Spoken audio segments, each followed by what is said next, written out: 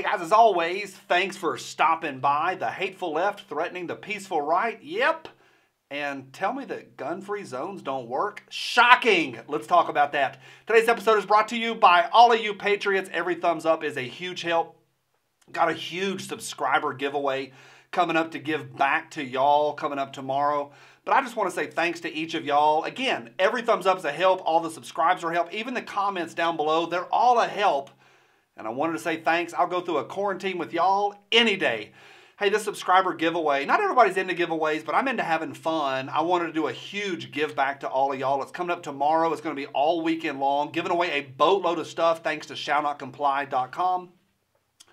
You can tell I've already shot my voice. I've got water here. I've already shot my voice. I filmed a couple different videos today. I am done. I bit my lip to the point of blood a few minutes ago. I'm getting through this one no matter what.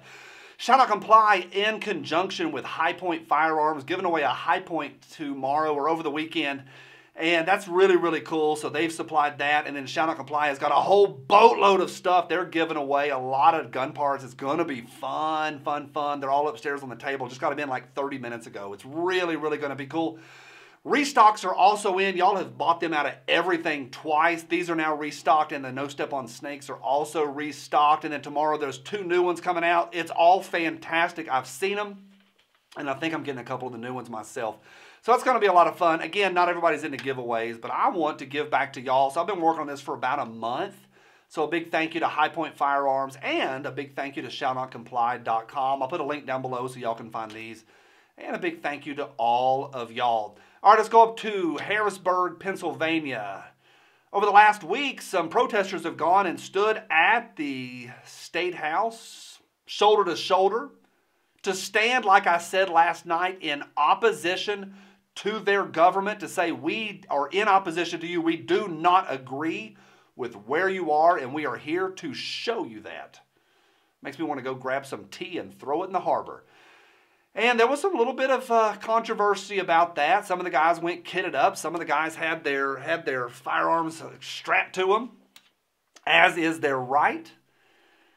And there was a nitwit that came out, a radical leftist, shocking, came out, and she was mad because they weren't wearing face masks. Imagine the audacity in 2020 not to wear a face mask. All right, the the protest took place in Harrisburg. But then Dr. Jennifer Rager Kay from Sellas Grove, PA, she is a doctor as well as a member of the school board. And she came out and she made a post about those men and women not wearing masks. I won't read the whole thing, but here's a quote from it. This is the last paragraph of it. She is speaking of herself. She does have a concealed carry permit, at least she professes to. And she says this, quote, "As a concealed carry permitted gun owner, if you refuse to wear a mask and try to come within 6 feet of my family, I will exercise the same constitutional rights to shoot you." Close quote. And there we have the tolerant left. You're not wearing a face mask, and she's literally threatening. And this is literal. I went through this a little bit in my heart today. I read a bunch on it. Okay, was it hyperbole? Was she just, oh no. She has doubled down on what she is saying. She knows exactly what she is saying. Her and her Karan haircut, she wants to speak to the manager. She's a school board director, but she also recently ran for the State District 85 seat. And she was supported. She ran, of course, on the Democratic ticket. And she was supported by the Orange Wave, a bunch of communists. And was also supported, this is the big one, by Moms Demand Action. She was their pick for the board. And she ran on an anti-gun platform. And now she's threatening gun violence. This is not good, y'all. The local media, of course, in Sellersburg jumped on it, and they tried to make it into a right-wing issue, and they're like, local gun radical threatens violence. And then people just jumped all over them. Like, you cannot call this woman a right-wing conservative. That's not how it works. People, of course the media tries to defend their own. And it all came out, and people, it's gotten a little bit of attention, and it's kind of gotten stirred up from there.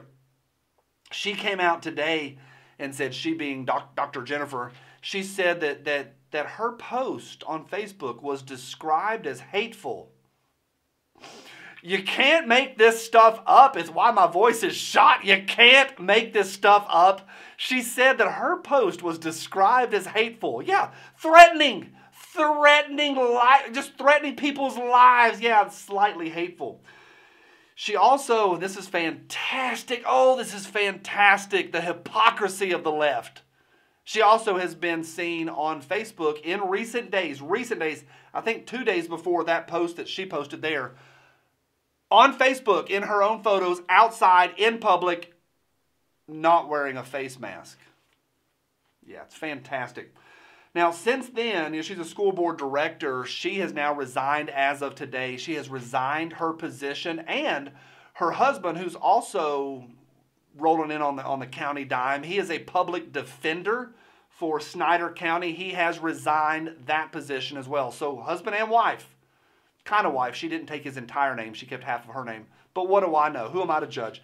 Both of them have resigned their county or their school board and the county positions. He's still running a private law firm. She's still a medical doctor. So I think they're still able to eat and feed their family, which I do want. I mean, we're Americans. I hope people can feed their families. However, this is something we all need to watch and pay attention to. Links down below to that story.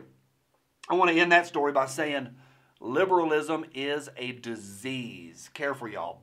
It's a disease, and I do mean that.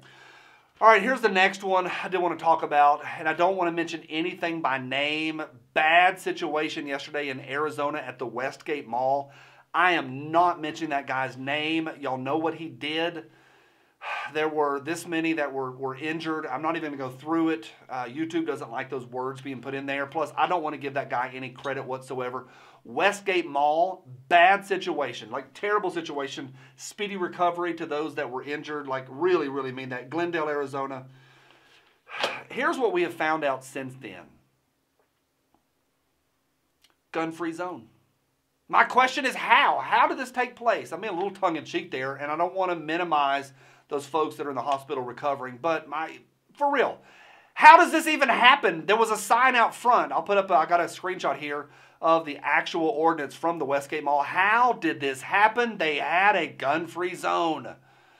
Yeah, this is what happens in 2020. People put up those signs, they have those ordinances, and then the good guys who are carrying and trained and are there to help and to protect and to save lives, they're the ones that get neutered. It's a crazy world out there. Now, we need to watch this one. Here's why. I don't want to just, so ha, gun-free zones don't work. Yeah, they don't, by the way. But I also want to say, and because this is happening in real time, watch and see. There's probably going to be legislation that comes out next week. They're going to try to ride this tragedy, never let a tragedy go to waste. It's going to be a mess. We need to watch it, and we need to watch it closely because all of this matters. And to all of the nitwits out there, the Moms Demand Action crew, or the Karens, folks, the Karens out there that want to, disarm us and yet still threaten our lives. Yeah, from my cold, dead hands. Bye.